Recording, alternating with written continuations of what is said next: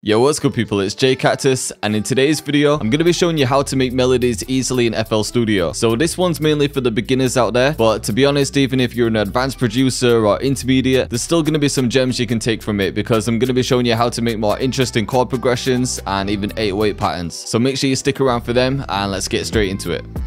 Alright, so to make the melody today, we're going to be using the brand new update from Captain Plugins called Epic. If you haven't used the plugins before, they're sick for helping you think of melodies, counter melodies, bass patterns, even drum patterns. And with the updates, there's a bunch of new sounds and features, so I'm going to break everything down for you. So first we're going to start with Captain Chords, and when you open it, it's going to ask you to either pick a scale or just set a random one. And if you don't know what a scale is, essentially it's a group of notes that sound good together. That's the most simplest way of putting it. But you don't really need to understand it, because this is going to make sure that you staying within the scale, and when you do that, it's a safe way of making sure that your melody sounds right. You can go out of the scale sometimes, but that gets a little bit more advanced, and this tutorial is for beginners. So I'm actually going to set my scale. I want a minor one because minor scales tend to sound either dark or sad, and major scales tend to sound happy. So I'm going to go with B minor. We can always change it. Now in most Western scales, there's 7 notes, and you can see the notes for the scale up here. So B, C sharp, D, E, F sharp, G, and A. And then with each note in the scale, you can build chords from them. And chords are essentially a group of notes. So for example, if we're using the root note, which is B,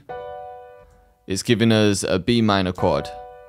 And if you go to each note in the scale, each chord number, you can see if you go down, there's different variations of each chord. So for example, this is a basic triad, which is just 3 notes, but you could go to the B minor 7th chord. And these are essentially different variations of the B chord in the scale. So all that you really need to do here is just click on some chords until you find some that you like the sound of, and then you can build on it. Let's say for example, you liked this B sustain chord here. We could add another one, and if you wanted to go for something like drill, you could maybe keep it on the B chord but add a different variation like this. And I'm actually just going to put a pattern in the playlist and stretch this out, otherwise it's just going to keep repeating that first chord. So yeah, if you wanted a quick drill progression, you could do something like this, and then you could click and drag to highlight the first chord, hold shift, click and drag, and now we've just got 2 chords repeating in this 4-bar sequence.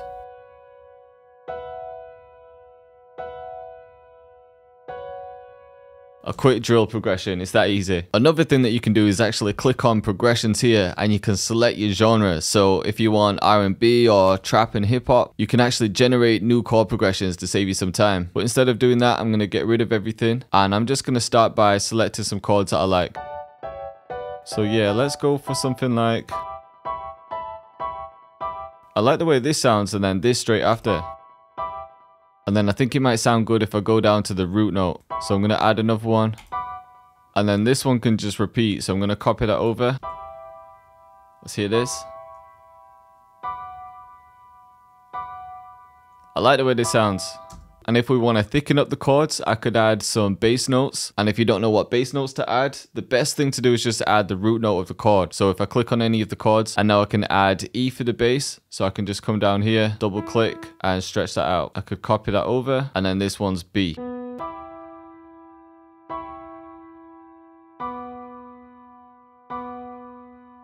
And with the new version of Captain Chords, the Epic version, they've added tons of different rhythms, and you can select them by genre as well. And we could play around with some of these.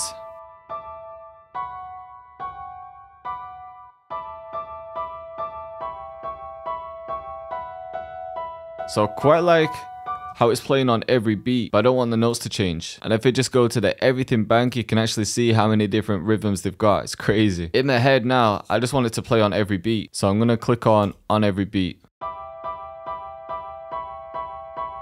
And then maybe in this last one here, I could just change this. So if you drag any of the notes, it's going to stay within the scale. And that's why I'm saying you don't need any musical knowledge. So I like the way that sounds actually.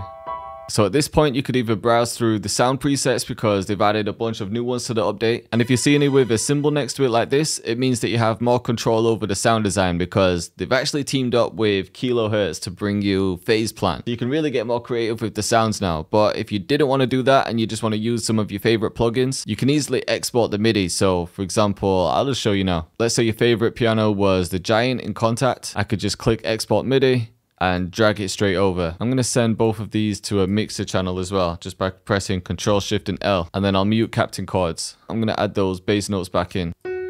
And then I'm going to add this note here. And then another note here just to make it more interesting. Maybe I could stretch this out actually. Yeah, there we go.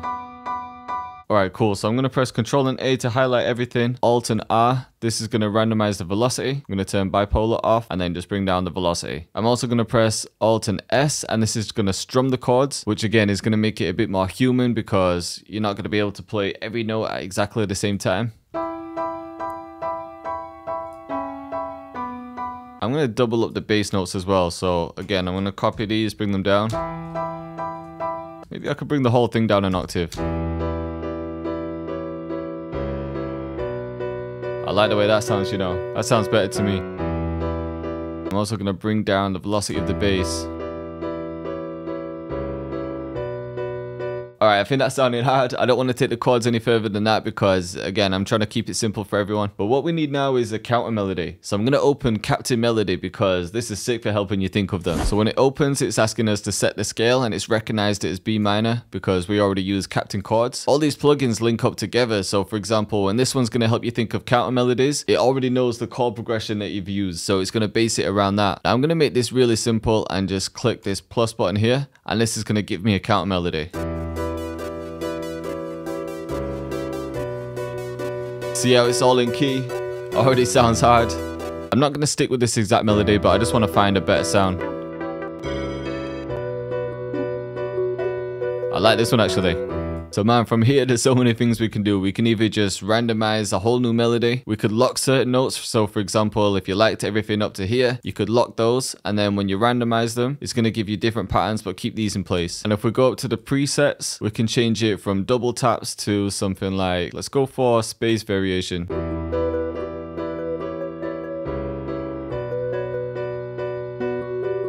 I'm feeling these notes here, so I'm going to lock them. I also like how these sound here, but I think I want to bring them further on. So I'm going to get rid of these and then bring this here. And then I'm going to copy this first section. Let's see how this sounds.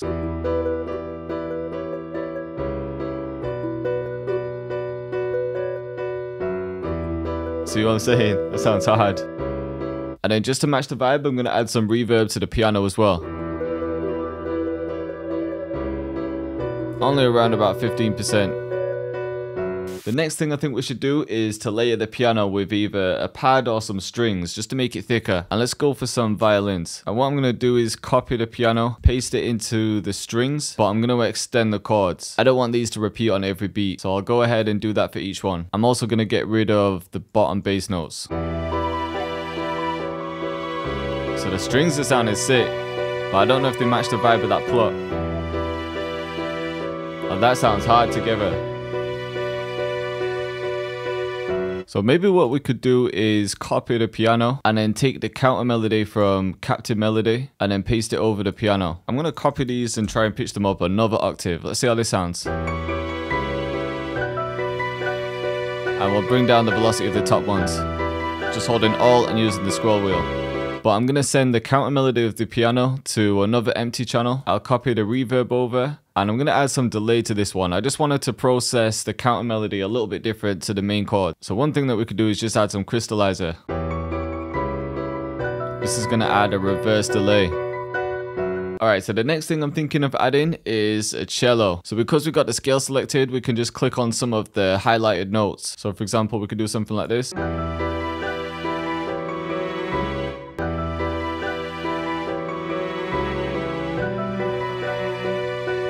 And I'm just going to change something in this section for variation. This might work.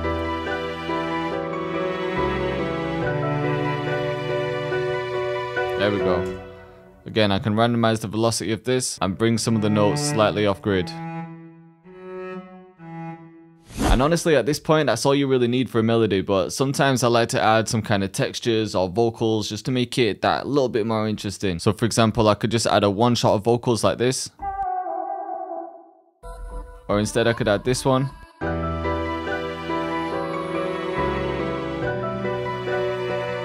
And then with that vocal shot, I've just added the same reverb but brought the mix up a bit so it's more washed out. For the EQ, I could take some lows out, but to be honest, it was already pre-mixed, so it didn't really need much.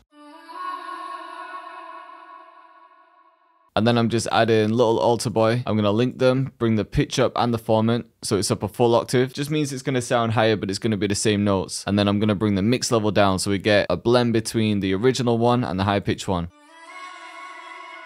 About there should work.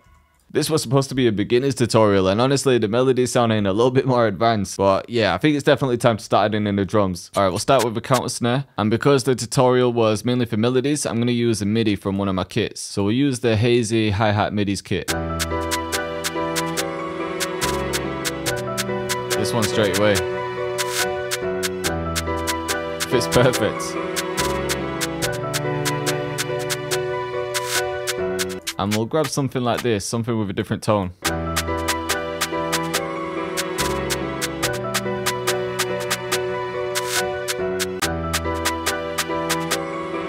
just randomize the panning of the second one and just fix a couple of the notes.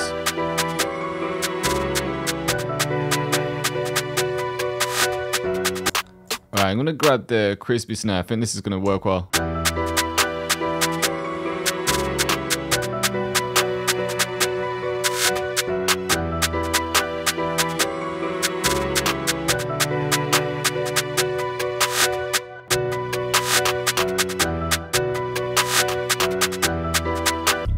Okay, for the 808, I'm going to grab the posted one. And again, I'm going to use another Captain plugin. And this one's called Captain Deep. So I've pulled up Captain Deep. Again, it's going to link to the other plugins. And you can see it's linked to chords. And this is going to help us think of bass patterns. So you can see that it's already pulled the root notes of the chords. But yeah, for the rhythm, we can either follow the chords or we could go to something like trap and hip hop. So I'm just going to flick through some until I find one that I like.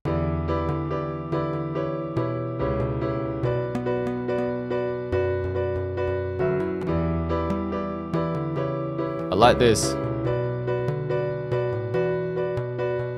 So straight away I found somewhat of a pattern that's going to work with the chord progression. And in the Epic version you can actually change the MIDI now, and obviously you're going to be staying in the scale. But I really just wanted to use it to get some quick inspiration, so I'm going to export this MIDI and drag it over my 808. Obviously for these ones we're not going to have two notes on top of each other, but it might give me an idea for a slide note. So I'm just going to copy them, bring them up an octave, make these ones shorter, and I'll turn these into slides.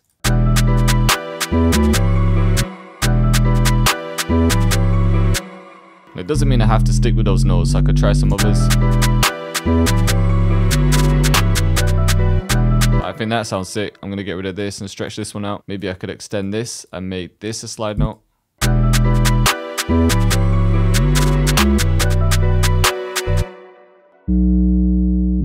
Again, I could make these slides.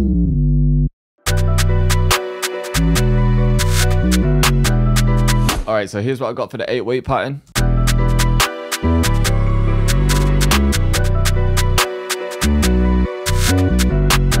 I also swapped it to the fat and wide.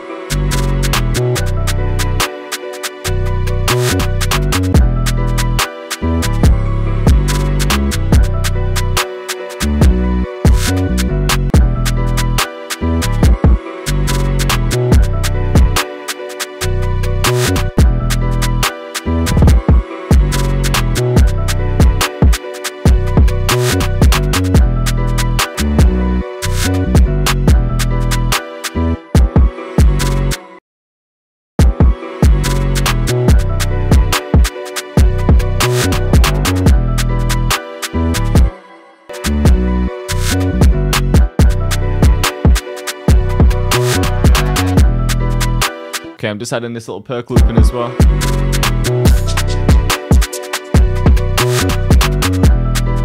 And for the drums, I think that's going to be it. I might need to add a couple last minute effects, but the main purpose of the video was to show you melodies. So I'm going to finish mixing everything, I'll arrange it all, and then show you the final outcome. Alright, so I finished mixing and arranging the beat, and the only thing I think I changed was the snare, and then maybe added one more effect, but I'll play it and talk you through it all. So in the intro, I'm just starting off with the piano chords. And I actually added another counter melody for the intro. Just this. And then this section here.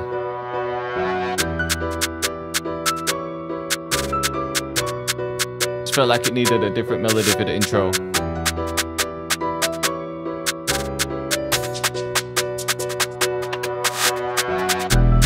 Straight to the hook. So in this section we have the strings. and the other counter melody.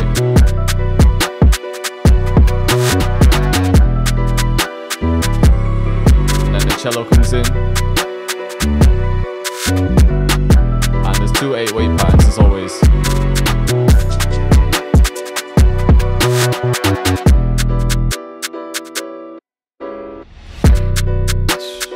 That little drop sounds sick for the verse.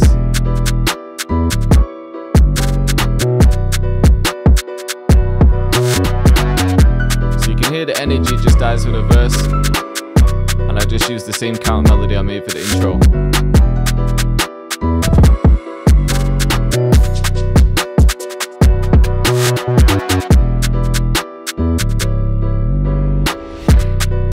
So I hope you liked the video and I hope you're feeling the beat. And if you want to check out the new Captain plugins epic updates, I've left a link to them in the description. Plus, if you want 10% off, just use the code CactusEpic. This is definitely one that I'd recommend, especially if you want to improve your melodies. So make sure you check it out. But either way, I appreciate you all for watching the video. Much love and I'll see you next time.